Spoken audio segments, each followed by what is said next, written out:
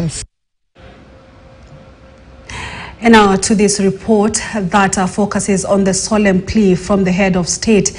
President William Ruto is asking for patience from you as his government embarks to fulfill the promises that were made on the campaign trail. Speaking on the final day of his 5-day development tour of the coast region, President Ruto equally assured coast residents that the Mombasa port will not be privatized.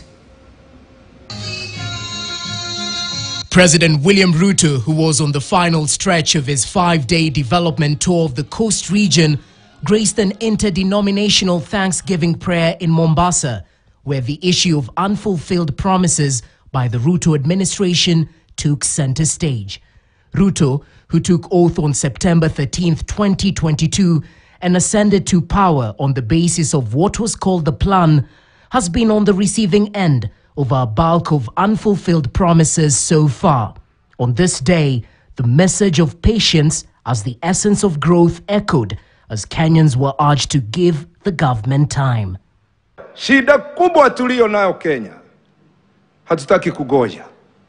Tunataka kila kitu haraka haraka. Uoe leo upate mtoto leo.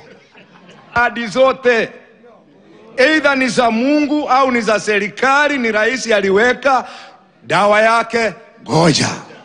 Vile nimeahidi wa Kenya, we are going to work together with all leaders. Leo tumekuwa na mkutano na governors wote na mabunge wote waliokuja, kwa sababu pia na sisi tunatafuta hiyo umoja, one accord, ndio tuweze kutimiza malengo ya taifa letu. President Ruto equally adding his voice to the Dongokundu Special Economic Zone compensation process as he ordered for the revaluation of beneficiaries to ensure only genuine people are compensated. Ruto equally assuring that the Mombasa port will not be privatized. Tumekubaliana hakuna port itabinafsishwa ama itafanywa kuwa private ya watu fulani. Hiyo tumekubaliana. Tunaelewana? Yale mpango ya zamani ya privatization na kubinafsisha port haitafanyika chini ya uongozi ya serikali mimi naongoza. The president, who was last in the coast region in July this year, equally spoke about the steps taken to boost the education sector in the coast region. Tulitoa nafasi kama 5,000 ya waalimu kuajiriwa hapa pwani. Lakini nafasi hizo zote hatujazikamilisha kwa sababu tuko na shortage ya waalimu hapa pwani. Adhuhuri ya leo naenda kufungua chuo ya mafunzo ya waalimu hapa Kwale.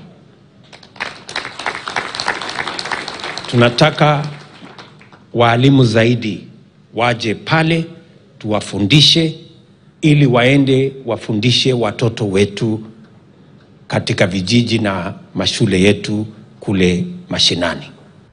The interdenominational service held at Mamangina Waterfront, Mombasa, saw various government leaders and members of the clergy converge.